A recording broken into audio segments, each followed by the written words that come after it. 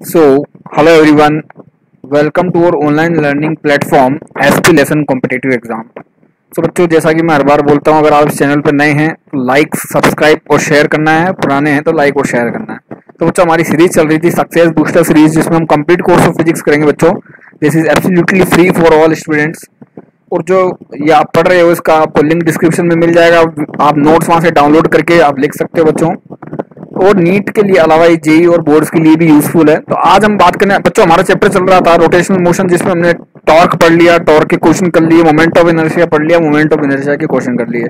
आज हम बात करने जा रहे हैं बच्चों basic part of angular momentum, जो जेई और नीट में हर साल एक सवाल फिक्स है। इससे आप देख सकते हो पेपर उठा के, एंगुलर मोमेंटम से सवाल आना ही आना है। तो सबसे पहले आज हम बात करेंगे कि एंगुलर मोमेंटम है क्या, वो कैसे उसकी डायरेक्शन देखते हैं, एंगुलर मोमेंटम कैसे फाइंड आउट करते हैं और किस तरह के उसके ऊपर क्वेश्चन बनेंगे। और कल हम बात करेंगे कि एंगुलर मोमेंटम के सारे क्वेश्चन प्लस कुछ रोटेशनल के लिए अलग। तो बच्चों स्टार्ट करते हैं एंगुलर मोमेंटम का बेसिक। तो बच्चों, एंगुलर मोमेंटम ऑफ पार्टिकल क्या है बच्चों, डेफिनेशन क्या है इसकी, कि the momentum of linear momentum of a body with respect to an axis of rotation which is called angular momentum. तो बच्चों एक्चुअली में क्या है, लीनियर मोमेंटम को किसी एक्सिस के रेस्पेक्ट में रोटेट करवाओ आप, है ना। तो उस जो टर्म होगी उसको अपन बोलेंगे एंगुलर मोमेंटम। उसको डिनोट करते हैं एल से, और इसकी कुछ डायरेक्शन होती है। इसका मतलब ये एक वेक्टर क्वांटिटी है। तो द एंगुलर मोमेंटम, जिसको एल वेक्टर से डिफाइन करते हैं, of the particle with respect to a fix point. बस देखो यहाँ पे फिक्स पॉइंट मैंने ओ लिया है, ये रहा ओ। ओके बच्चा पार्टी। अच्छा देखो, आपने टॉर्क भी निकाला था तो किसके अकॉर्डिंग, किसके अबाउट निकाला था, एक फिक्स पॉइंट के अबाउट, है ना। तो जनरली अपन जो ये चीजें डिफाइन करते हैं बच्चों पार्टी, तो ये किसके लिए करते हैं, ये अपन डिफाइन करते हैं किसी फिक्स पॉइंट के अबाउट। तो एल वेक्टर जब मैं लिखूंगा वो क्या लिखूंगा, are vector cross P vector. अच्छा, पी को क्या लिख सकते हो आप, एम इंटू वी। सो लिख सकते हैं एम, इस एम जो है बच्चों वो कांस्टेंट है, इसको आपने बाहर ले लिया तो क्या लिख सकते हो, आर क्रॉस वी। अच्छा, आपको पता है जब दो वेक्टर का आप क्रॉस प्रोडक्ट करते हो तो आर वी साइन थीटा आता है। तो फॉर्मूला ये बन जाता है L equal to M we are sine theta. Okay, ये जो आर साइन थीटा है बच्चों, ये आर परपेंडिकुलर है। जैसा कि अपन ने कल पूरे टॉर्क में मैंने आपको यही बताया था कि आर परपेंडिकुलर निकालते कैसे हैं। तो बच्चों ये जो आप लेक्चर देख रहे हो, उसके पहले दो लेक्चर और हैं, वो चैनल पे अपलोडेड है, आप पहले उनको देखिए, नहीं तो समझ में नहीं आएगा आपको हो क्या रहा है यहाँ पे। The magnitude of angular momentum vector is L equal to R P sine theta, या R M we sine theta, या M we are sine theta, where P is the magnitude of P vector and the theta जो है बच्चों, देखो यहाँ पे जब भी अपन आर वी साइन थीटा लिखते हैं या आर पी साइन थीटा लिखते हैं, तो ये जो थीटा होता है इन दोनों वेक्टर के बीच का एंगल होता है।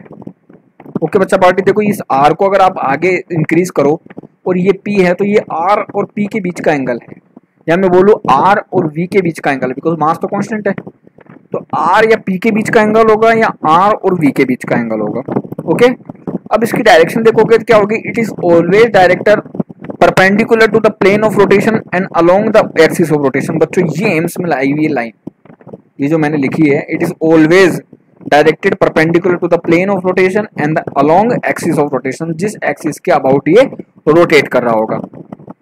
ये तो हुआ बच्चों angular momentum of particle.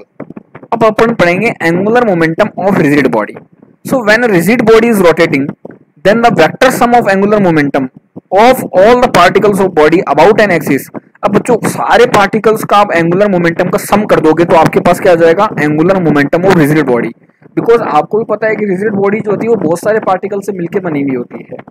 Okay, so it is equal to the product, product मतलब multiply of moment of inertia and angular velocity. तो अगर एल वेक्टर निकालोगे आप किसी रिजिड बॉडी के लिए, वो क्या लिखोगे, आई ओमेगा। ओके, ये आपको ध्यान रखना है, एल वेक्टर किसके इक्वल लिखोगे, आई ओमेगा। तो ऐसा यूनिट क्या होता है बच्चों, किलोग्राम मीटर स्क्वायर पर सेकंड, और यूनिट डायमेंशन फॉर्मूला निकाल सकते हो आप m1 n2 t -1। ओके, ये जो लाइन लिखी बच्चों, ये क्वेश्चन सोल्व करने में आपको बहुत काम आएगी कि when a body is rolling it's total angular momentum is the vector sum, किस किस का vector sum, angular moment about centre of mass plus angular momentum about a fix point. ये चीजें, ये जो लाइन है बच्चों, ये इतनी काम में आएगी आपको क्वेश्चन सोल्व करते टाइम। अगर कोई हाई लेवल का सवाल भी आएगा तो ये कंसेप्ट जरूर लगेगा कि किसी भी रोलिंग बॉडी के लिए अगर आप टोटल एंगुलर मोमेंटम निकाल रहे हो तो उसका मतलब क्या है, angular momentum about centre of mass plus angular momentum about fixed point on the ground. Okay, फिर आता है बच्चों lower conservation of angular momentum. जैसे आप लीनियर मोमेंटम का कंजर्वेशन पढ़ते हो, वैसे एंगुलर मोमेंटम का भी कंजर्वेशन आता है। लीनियर मोमेंटम का कंजर्वेशन क्या होता है, जब एक्सटर्नल फोर्स जीरो हो और फोर्स के एनालॉग यहाँ पे कौन सा टर्म है, टाउ, या जिसको आप क्या बोलते हैं, मोमेंट टॉर्क। तो अगर नेट टॉर्क जीरो है या नो, या कोई भी एक्सटर्नल टॉर्क नहीं है, तो रोटेटिंग बॉडी या सिस्टम ऑफ पार्टिकल जिसको बोलेंगे उसका एंगुलर मोमेंटम जो रहेगा वो कंजर्व रहेगा। ओके, अब टॉ एक्सटर्नल किसके इक्वल लिखते हैं बच्चों, डीएल बाई डी टी की, अभी आगे आएगा फॉर्मूला। अच्छा, अगर ये टॉ जीरो है इसका मतलब ये डीएल बाई डी टी जो है वो किसके इक्वल होगा, जीरो होगा। अच्छा, ये किसी का डिफरेंशिएशन कब जीरो होता है, जब वो टर्म कांस्टेंट होती है। आपको पता है कांस्टेंट का डिफरेंशिएशन जीरो होता है। इसका मतलब एल अगर कांस्टेंट हुआ तभी तो इसका डिफरेंशिएशन जीरो हुआ। इसका मतलब एल जो है वो कांस्टेंट है, वो किसके इक्वल है बच्चों, आई ओमेगा के। अब एल कांस्टेंट है, इसका मतलब आई ओमेगा भी कांस्टेंट होगा। इसका मतलब आई ओमेगा इनिशियल और आई ओमेगा फाइनल बराबर होंगे। या मैं बोलूं L initial which is equal to L final, या आप इसको क्वेश्चन सॉल्विंग में लगाओगे तो I one omega one which is equal to I to omega two. ये इस पे एक और सवाल बनता है, कल इस पे बेस सवाल भी करेंगे बहुत सारे जो आप थ्योरी पढ़ रहे हैं अपन। जो बेसिक बच्चों, पहले बेसिक पता होना जरूरी है। फिर हम बात करते हैं बच्चों कि direction of angular momentum can also be right hand rule. अब बच्चों देखो, ये थोड़ा कंसेप्ट है, इसको सीखना है आपको। जैसे अगर कोई बच्चों बॉडी जो है वो क्लॉकवाइज रोटेट कर रही है, क्लॉकवाइज, जैसे ए और सी में आपको क्लॉकवाइज दिखेगा, बी और डी में आपको एंटी क्लॉकवाइज दिखेगा। तो राइट हैंड थंब रूल लगाओगे तो अगर अपनी उंगलियों को ऐसे घुमाओगे तो अंगूठा किस तरफ आएगा बच्चों, बाहर की तरफ। इसमें देखो, इसमें घुमाओगे तो अंगूठा अंदर की तरफ जाएगा, इसमें घुमाओगे तो अंगूठा, जैसे फिंगर्स को आप यूं रोटेट करोगे तो अंगूठा अंदर की तरफ जाएगा। इसका मतलब ये डायरेक्शन कौन सी होगी, inward, perpendicular to the plane और इनसाइड, जिसको आप डिनोट करते हो क्रॉस से। ये मैग्नेटिक इफेक्ट ऑफ करंट में भी सेम चीज रहती है। अगर इसमें भी देखोगे तो अपनी फिंगर्स को आप क्लॉकवाइज घुमाओगे तो अंगूठा अंदर की तरफ जाएगा। इसका मतलब ये कौन सी डायरेक्शन होगी, क्रॉस या परपेंडिकुलर टू द प्लेन और इनसाइड। इसमें देखोगे तो अपनी उंगलियों को इस तरफ घुमाओगे तो अंगूठा किस तरफ जाएगा बच्चों, बाहर की तरफ। इसका मतलब परपेंडिकुलर टू द प्लेन और आउटसाइड। इसमें भी देखोगे तो अपनी फिंगर्स को यूं घुमाओगे तो अंगूठा बाहर की तरफ जाएगा। इसका मतलब परपेंडिकुलर टू द प्लेन और आउटसाइड। मतलब उस एक्सिस ऑफ रोटेशन पे रहेगी इसकी डायरेक्शन, या तो perpendicular to the plane outside या perpendicular to the plane inside रहेगी। ओके, अब बच्चों एंगुलर मोमेंटम कैसे निकालते हैं उसके तीन तरीके हैं या तीन मेथड है। ये तो एंगुलर मोमेंटम की अपन ने डायरेक्शन पढ़ी कि डायरेक्शन कैसे निकालते हैं। अब अपन पढ़ेंगे कि एंगुलर मोमेंटम कैसे निकालते हैं। तो मेथड फर्स्ट क्या है, सर्कुलर मोशन के लिए ज्यादातर यूजफुल है। तो angular momentum of A particle about A given point, आपको पता है L vector is equal to are cross P होता है। अब यहाँ पे आर वेक्टर क्या है, वो पोजीशन वेक्टर है उस पार्टिकल का उस गिवन पॉइंट के रेस्पेक्ट में, जो पॉइंट आपको गिवन है। ओके, और पी वेक्टर क्या है, linear momentum of the particle relative to the point. अब डायरेक्शन ऑफ एल वेक्टर किससे निकालोगे, आप पता है रूल ऑफ वेक्टर प्रोडक्ट से निकालोगे। तो angular momentum of particle describe the circular motion about the centre of circle. ये भी बच्चों एम्स में आया हुआ सवाल है, इसको भी अंडरलाइन कर लेना कि angular momentum of particle describing in circular motion about the centre of the circle.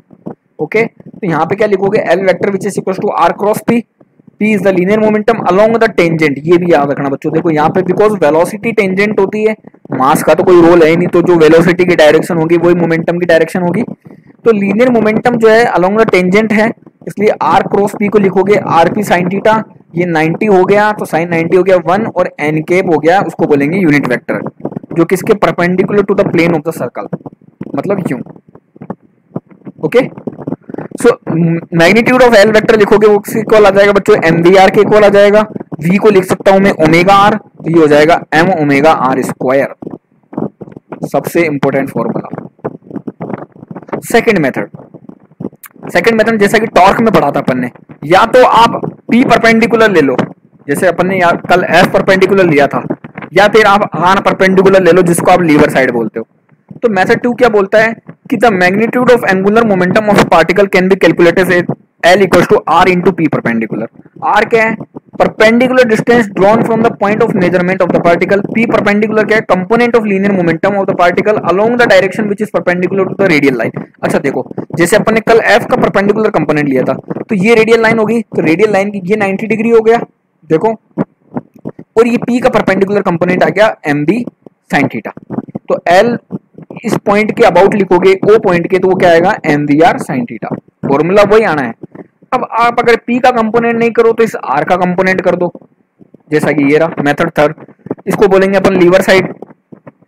Okay, तो the magnitude of angular momentum of particle can be calculated as L equals to liver side into P। Liver क्या होता है कल भी बताया था, आज भी बता रहा हूँ कि perpendicular distance drawn from the point O to the extended line of momentum.